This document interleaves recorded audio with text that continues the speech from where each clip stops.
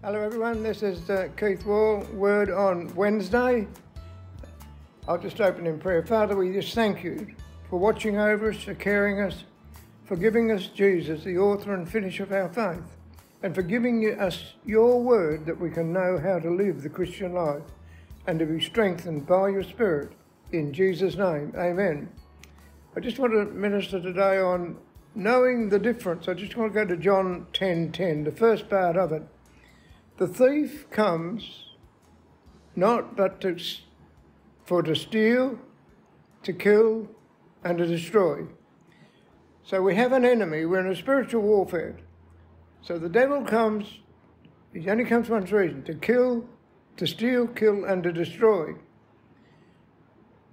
And in 1 John 4:1, I just want to read the verse so that, believe not every spirit, but try the spirits. I'm talking to Christians now because we're in a warfare. The devil comes to kill, rob, and to destroy. It's for us now to try the spirits, that you're not serving or letting the enemy rob you. Some of the reasons that he comes: false religion, false gods, traditions. We can build up the traditions in our life and pass it on to our children, but they've got no reason. They're robbing us of what God's got for us and letting the enemy in. Hate, unforgiveness. That's the big one. A lot of times people are walking in unforgiveness and they don't realise they're giving the devil an opportunity to work in their life. The works of the flesh, you can study that out in the Bible yourself, the works of the flesh. He steals the word. This is the thing. If you're not building yourself up in the word, you can let these false spirits into your life. He steals the word. And remember, the word of God is the way you fight the warfare. The word of God is the sword of the Spirit. So this is how we fight our warfare. And if we haven't got the word, you've got nothing to fight with. No love. Pride is the big one. Right, now let us go to the next part of John 10:10.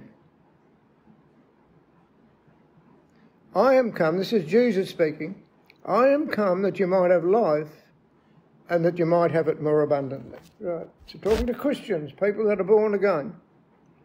Jesus comes to give you life and that more abundantly. Right, and this is happening to Christians. He gives you the abundant life, but then you neglect the one that gave you the abundant life. Don't neglect your relationship with Jesus Christ and with other Christians.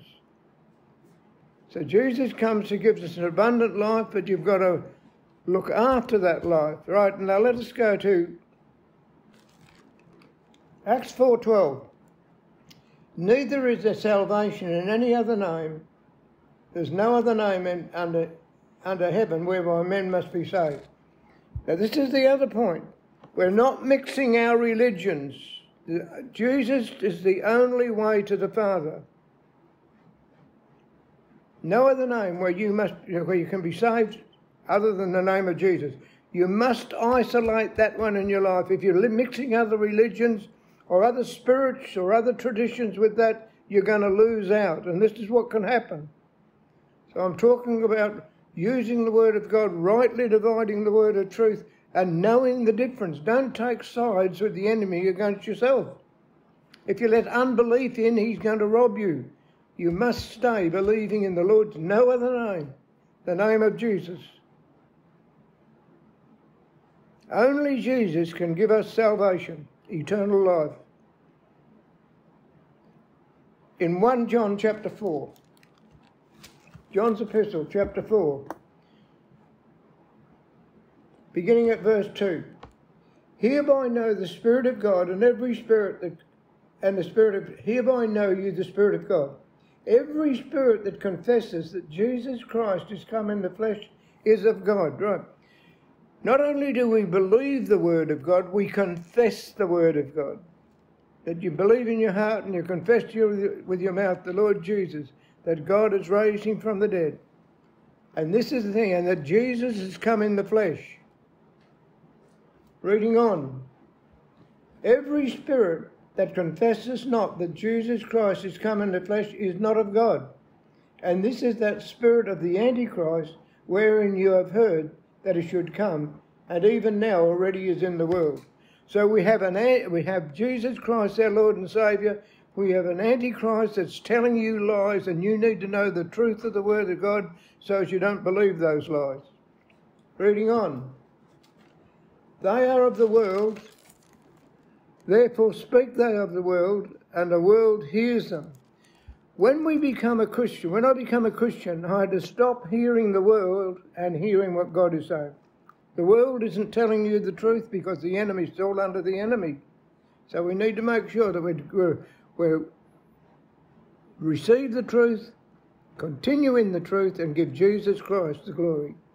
We are of God. He that knoweth God hears us. He that is not of God heareth not us. Hereby know the spirit of truth and the spirit of error.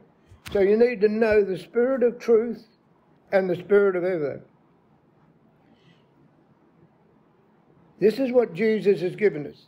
His grace, His love, His mercy, the truth, and the truth sets us free.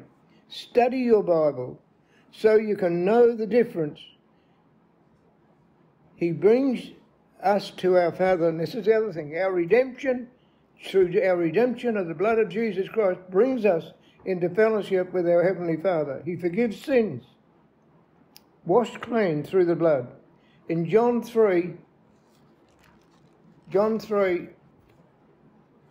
15 to 18, that whosoever believeth on Him should not perish but have eternal life. Once you've made your decision for Jesus Christ and you're born again, you must stay with that. For God so loved the world that He gave His only begotten Son, that whosoever believeth on Him should not perish but have everlasting life.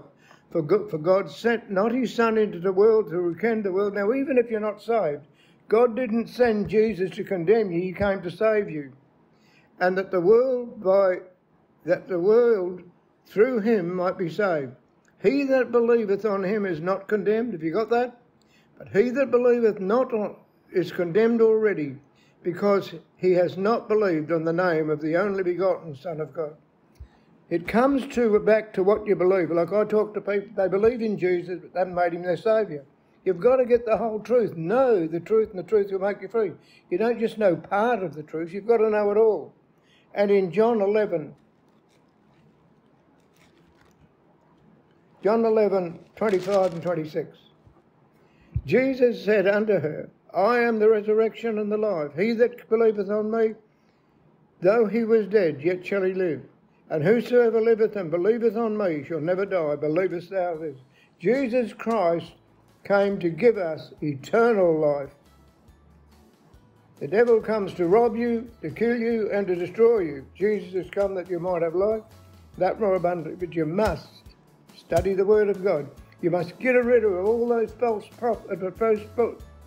spirits and only believe on the Lord Jesus Christ. Father, I thank you, Lord, for each one that they are blessed this day. They're walking in your word and be led by your Spirit. And we give you all the glory in Jesus' name. Amen. Thank you very much. God bless you.